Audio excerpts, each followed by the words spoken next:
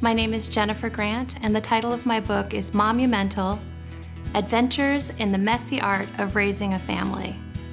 I wrote the book for other moms like me. I'm the mom of 4 children, and my process of becoming a mom entailed, like it does for all mothers, periods of being disappointed in myself and not knowing what I'm doing, not having an instruction manual for each of my 4 children.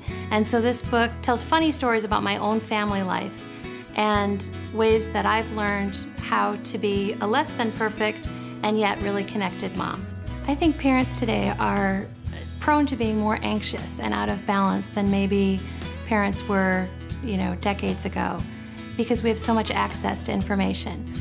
Every time we go and look on the news on CNN or however we get our news, we can find another little tidbit about something we should be doing as parents that we're not, or something we're doing that we shouldn't be doing.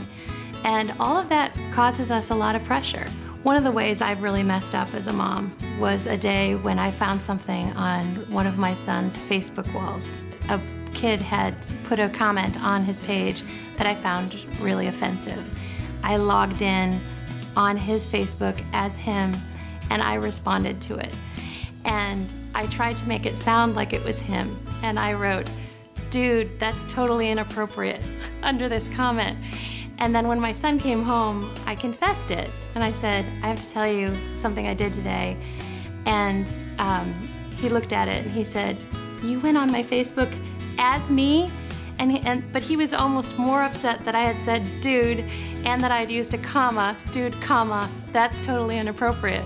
So he actually agreed with me that it was a really inappropriate comment, but it was a misstep for me to log in as him and to respond to it myself.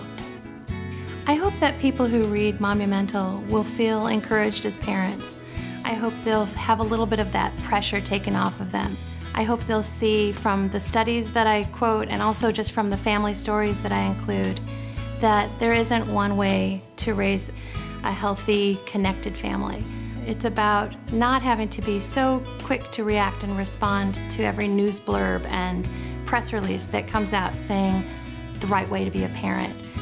I think there's so many great ways to be a parent, and I think that many people who are judging themselves or judging others really can take a few steps back and enjoy the time that they have with their kids and enjoy who they are as individuals and bring that to their parenting.